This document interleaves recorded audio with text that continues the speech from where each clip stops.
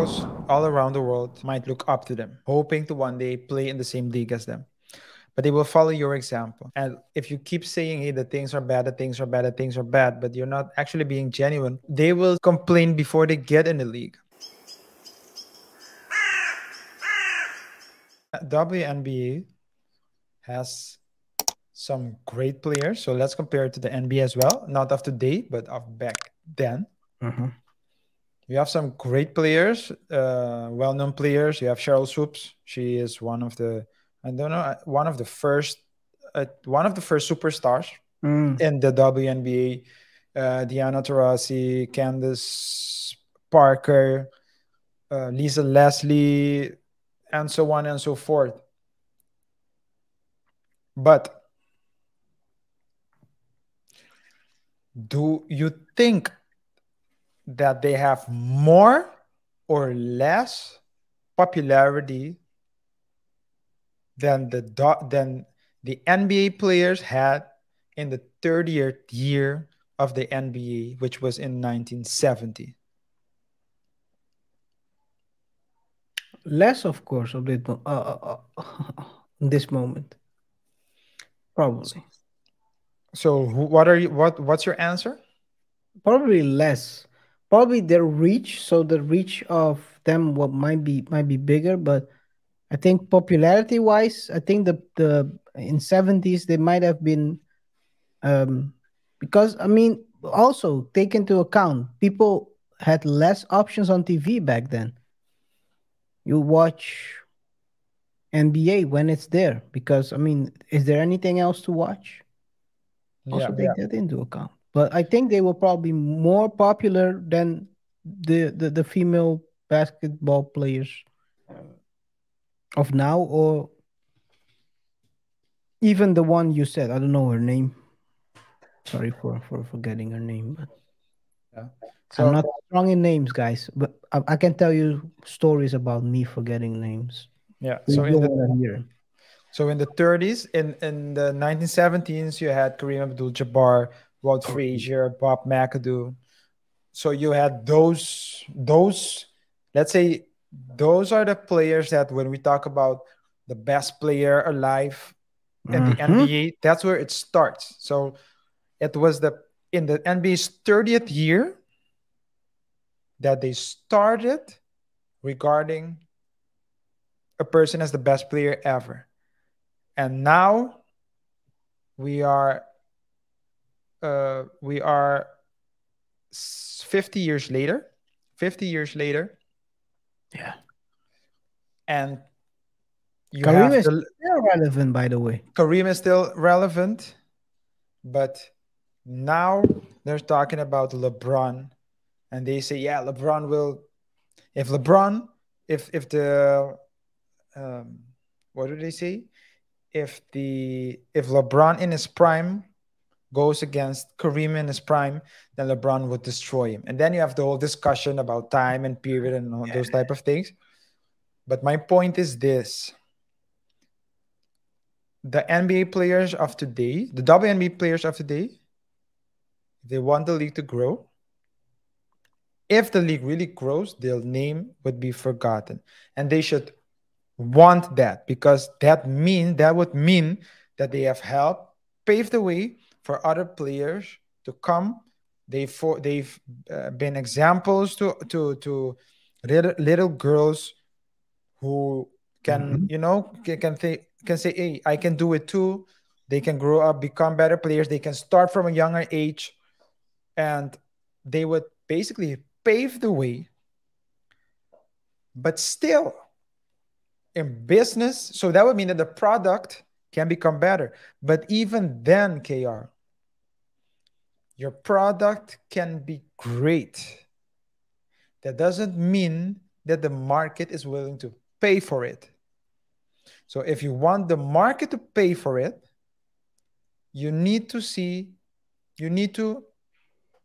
make sure to make it attractive to the market. In startup terms, you gotta make your value proposition product market fit. Yeah.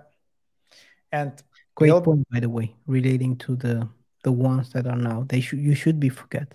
Yeah. It's selfless. You have to be selfless in the pursuit for women rights. Yeah. It's And not it's about good. you. Yeah. And it's good. Wait. It's good that they so what they're doing today will have an impact tomorrow. Yeah. But if you're asking now, let's say if you're asking now in a league that has lost money 27 years in a row, a league that has never made one, that has never broken even 1 year, apparently, according to the sources we cited, then you have no right to ask for more money.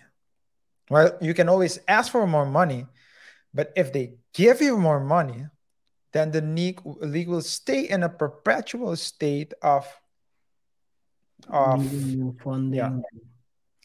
Or you need to find an investor or a group of investors who are crazy enough, or at least have a high risk appetite, who are willing to pour billions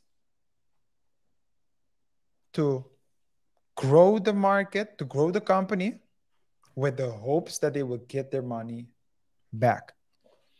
But I think that if funding, because it's not, I mean, a company, the WNBA is still here because it receives funding from, amongst other, the NBA.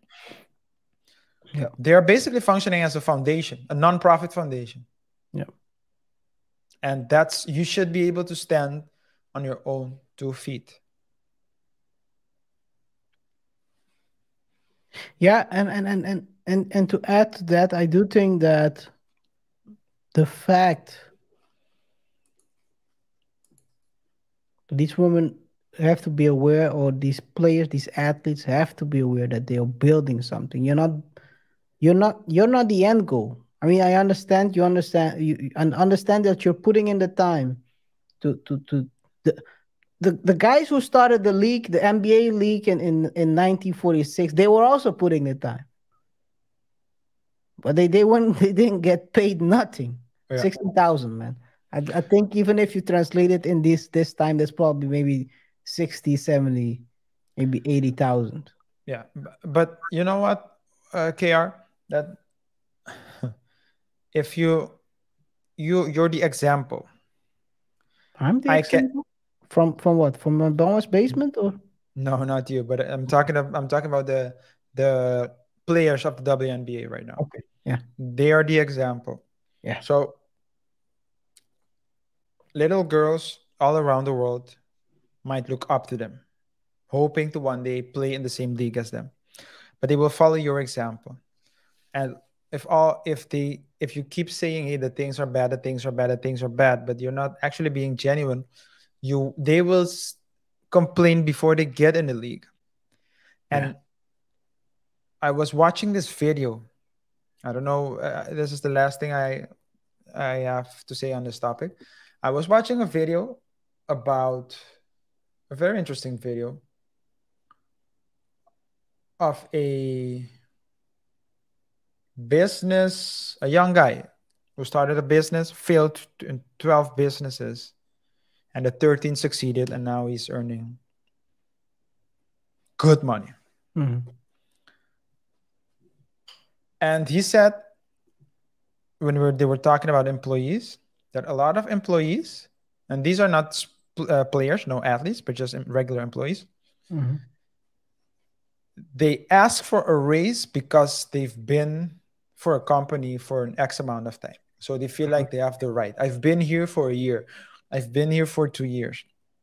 And he says that makes me fire them quickly.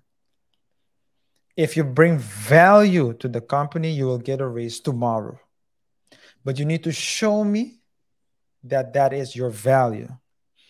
Now, collectively, so the value of the company cannot afford to pay the salary that the NBA can afford to pay Steph Curry and the likes. I think Shaq uh, with the Lakers, you earned about 15 millions a year. Compare that to the players now earning 50 per year. It's different. It's It's a different. different time. But if you cannot bring value, both the organization itself, WNBA, but the teams as well, and with value, that's nothing to do with how well you play. But if the consumer doesn't see value, enough value to purchase, then you don't have a right. That's what I meant to say with you don't have the right. You don't have the right in the sense of it's you are entitled. You're being entitled at that particular point in time. So I understand what they're saying. I understand why they feel like that because hey, why do those players fly business or they fly private and we need to fly Delta? Well, if they start pay, I mean, it speaks for itself. Barbed wire. Just remember that analogy, guys. The barbed wire. And it happens in every situation, not only in sports, but sometimes also in companies. The first employees might not be getting the full payment.